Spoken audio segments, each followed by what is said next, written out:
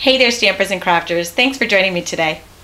I'm Tami from stampwithtami.com, and today I'm going to be sharing with you two videos. It's a two-part series for a Blog Hop project set. This super stinking cute project. It's a pilgrim card in a box. If you're not familiar with what a Blog Hop is, it is when a group of people get together with a common theme and we each make a really cool project for that theme, and then you just click on the links, the next and previous buttons on my blog, and you'll go to see everybody else's blog in my demonstrator group that made projects for this hop. And their projects are awesome. You're not going to want to miss them. I have two videos to share. This will be part one, which is the pilgrim card. Stinking cute, right? You're gonna love this. And the little tips on how to make this faux leather belt, as well as how to get these little black buttons when you've run out of black candy dots. Super cool tips. All right, let's get started. Are you loving these? So flippin' adorable. So for part one, which is this video, I'm gonna show you how to make this really stinking cute card and a faux leather technique for the belt. Gotta have a leather belt.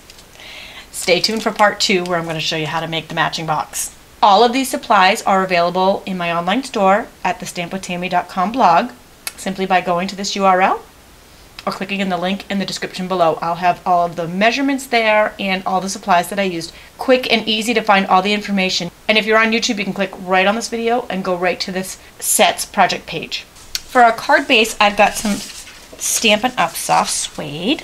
Just going to fold a half a sheet of cardstock in half here, and for dramatic effect, we'll be taking early espresso ink and a Stampin' sponge and just sponging the edges. Gives it a little pow. And next we're going to work on his little pilgrim collar using some very vanilla cardstock. The Squares Collection framelit dies from Stampin' Up. I'm using the scallop square. Got the Sizzix Big Shot die cut machine. Multi-purpose cutting platform on type 2, which is closed, or if you have a magnetic platform, I highly recommend using it.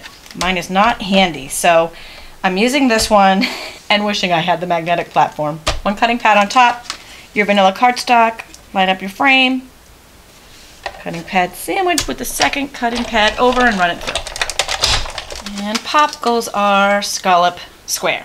Next I'm going to cut this at about 2 1/4, which is just about halfway.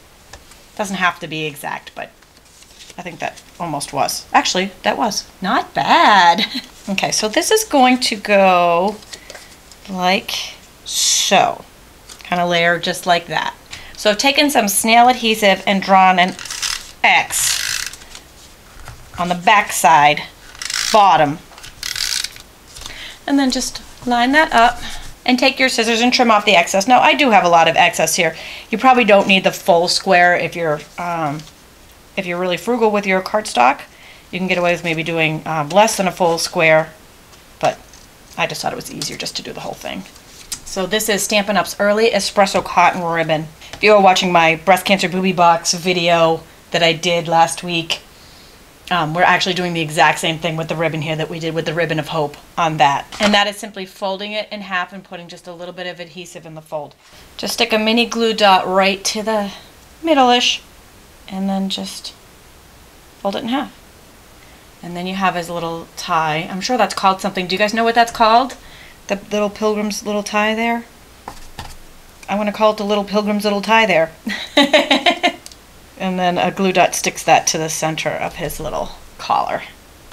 And trim it up a little bit. Now I'm going to show you a really cool technique for his belt. This uses the bone folder and the strip of basic black cardstock, and we are just going to loosen up the fibers on this basic black cardstock until it is so loose it is practically splitting in the middle. And I'll show you what I mean by that. Okay, so I really kind of worked this. I really kind of worked one of these corners good after I loosened it up all over and got it to split in half. Look at that, right? And the inside, when you split it in half, just looks like leather, looks like a suede-y leather. So very cool. So you can kind of get 2 in 1 there. Little adhesive on the back adheres it to the card.